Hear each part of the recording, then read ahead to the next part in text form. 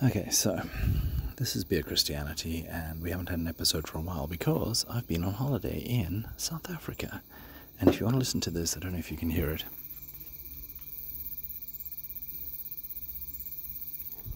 That's the sound of the African bush. I am at Letaba Camp in the Kruger National Park, my spiritual home, and where God lives, because he can choose where he lives, and he would want to live in the best place, and that's where it is. I'm currently looking at the Letaba River. It is very dark. Well, not very dark, but it's just, the sun has just set. It's the tropics. It kind of sets like boom. And this is me.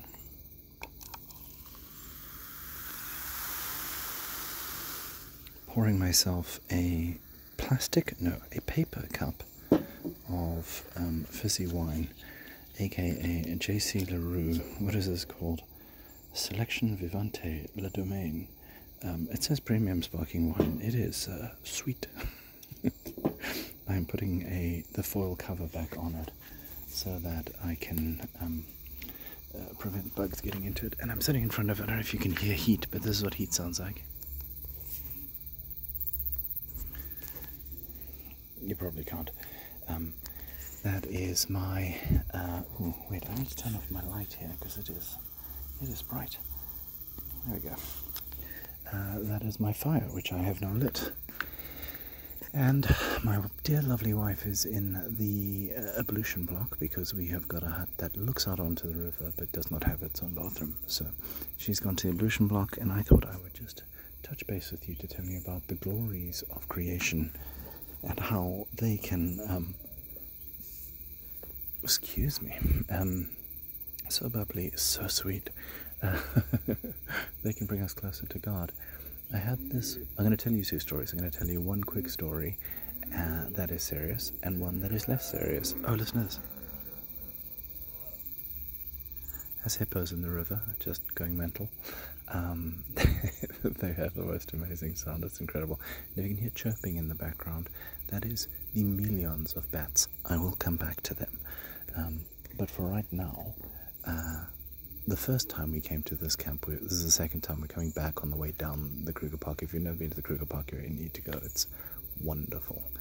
We're coming down, back to Letaba, and the first night I'm out making my fire, and I'm, cracking open a beer, and my wife goes, "Hey, you want to just chill out on the beer cracking and general, frivolity?" Because in the hut next to us, a family of Muslims was sitting, and they were praying.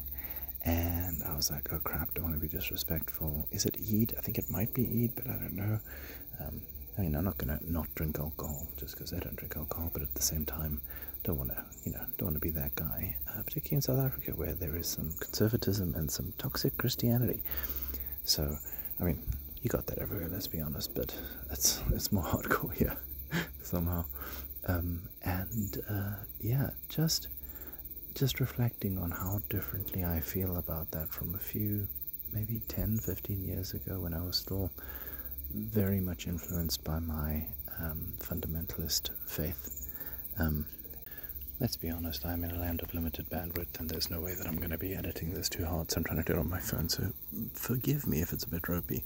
But yeah, oh man, looking at the sky, and even with a gibbous moon quite high and strong, there is a satellite passing by, brighter than Venus, and just a ridiculous array of stars, like somebody's fired a shotgun into a darkroom curtain or something. I don't know, spectacular. Anyway, I haven't done this since I was in Cornwall last. Amazing. Anyway, point being, back in the day, I think I would have been uneasy about the Muslim family next to me, and that evening I was just like, I just don't want to offend them, and just very much I kind of like liberal lefty shit. I don't want to be one of the guys who, makes it uncomfortable for them.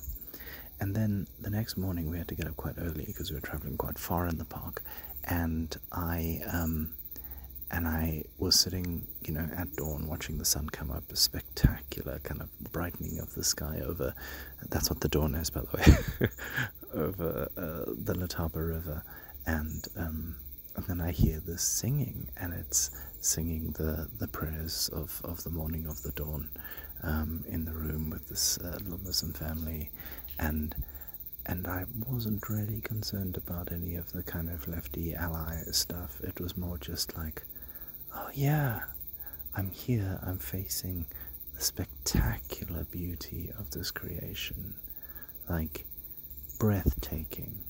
After a few months that have been incredibly difficult for me and people close to me, and just, having a tough time as per, I guess, and I hadn't even thought to pray.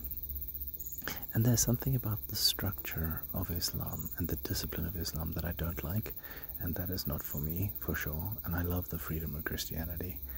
But there's something about that structure that reminds us to give thanks and to praise God and to just cement Him in our own minds, if nothing else. It's not like He needs our praises.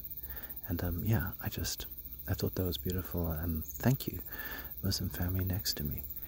Okay, the other story. I'll try and do this quickly. Went to a picnic spot.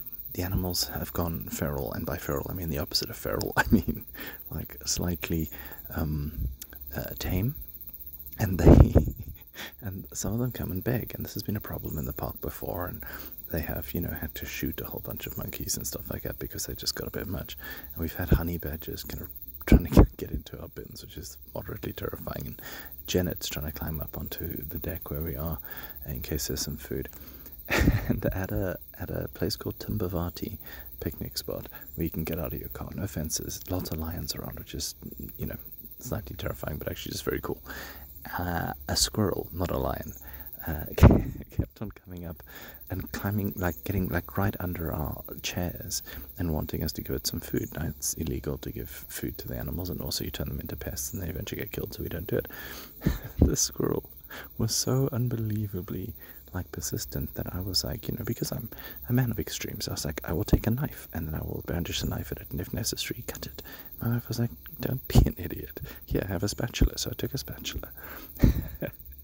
And with my spatula, brandished the spatula, which made him go away a bit. But then he came back while we were eating and climbed my wife's leg, like her trouser leg, admittedly, but like a little kitty. Climbed up the thing. Gave her the fright of her life, obviously. So she kind of goes like, yikes. And I pick up the spatula and in what can only be described as the yeetening, yeet that little motherfucker backwards. I think it was partly a slap, partly he got a fright and jumped backwards, partly I lifted him, but he went several feet. So the squirrel goes.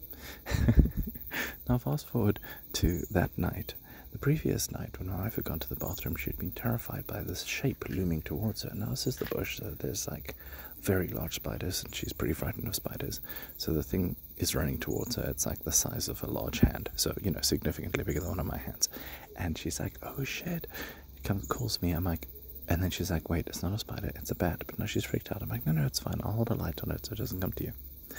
Fast forward to later the afternoon after the squirrel, and I'm sitting writing up I'm writing, and out of the corner of my eye I see, I'm on the porch of our little hut, I see the shadow coming towards me. I'm like, fuck, is that a spider or a rat or a squirrel or something like that? And it turns out to be a bat, and the same little bat that had been crawling on the floor of the ablution block. So I'm like, okay, little bat, that's freaking weird. Where's it crawling? It's crawling towards our door. Why? Because my wife has some kind of psychic call out to all the animals, like Dr. Dolittle and Ace Ventura, and some kind of siren to the yeetening. So, in the spirit of yeet or be yeeten, I'm like, no, little dude, you can't, I don't have a spatula, but I'm like, you can't cram it, she will freak the fuck out. Also, how do you get rid of a bat that goes into your room and starts flying around? I was like, absolutely not. So, I kind of try and shift it with my foot. It's a polite way of saying I yeeted the bat with my foot. I kicked a bat? I don't know. No, didn't get. Just push it away. Then it jumps up onto the wall, but it's still crawling towards the door. So I have to then, quite high, kind of flip this bat and yeet it backwards, all the while shouting at it. Now there are passers-by who are walking past, having a lovely afternoon, looking at the glories and beauties of nature, which I had been enjoying just that morning. Me and the Muslim family. They see somebody, they don't know that I appreciated it, that I gave thanks to the Lord for all that is good in His creation. They just see a dude kicking a bat in the fucking face, and they're like, oh no. And then they come obviously all concerned, like, oh, this is an animal rights issue, this is a cruelty to animals issue, this is a, I don't know, like a crime against humanity in the bat kingdom. So they're trying to check up on the bat. I'm just like, it's fine, and go inside. Anyway, these are my musings on the natural world and God's creation.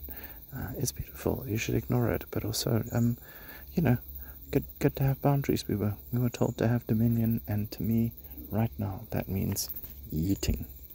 Thanks for listening to Beer Christianity, and goodbye.